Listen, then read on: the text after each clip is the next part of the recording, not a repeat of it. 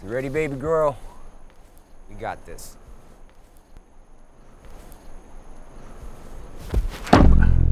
You see that? Trust me, she's not afraid. She'd die for me, wouldn't you, girl? Of course, Charlie.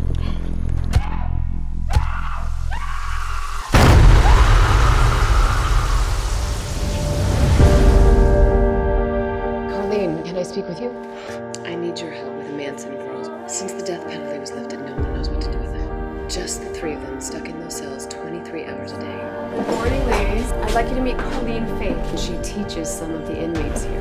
The Bible is the only book Charlie let us have around. So do you feel like you'd be doing something bad by studying with me? I think I would be interested in studying the women of the Pioneer. That's what we were doing with Charlie.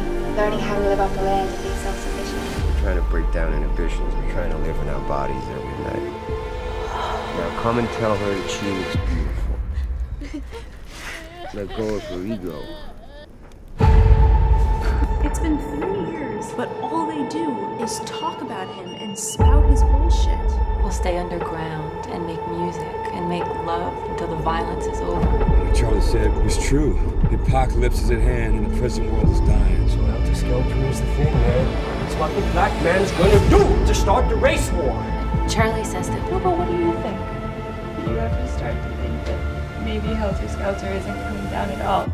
That Charlie was wrong?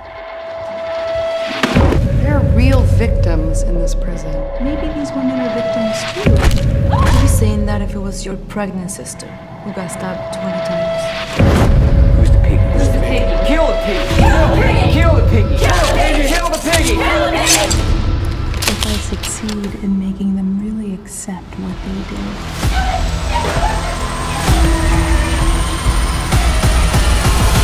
Then they will have to live with that horror.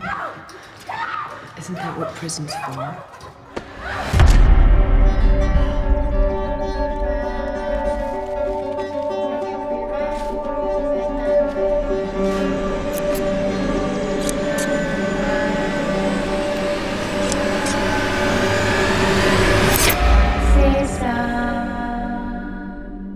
Ladies, why would you do this?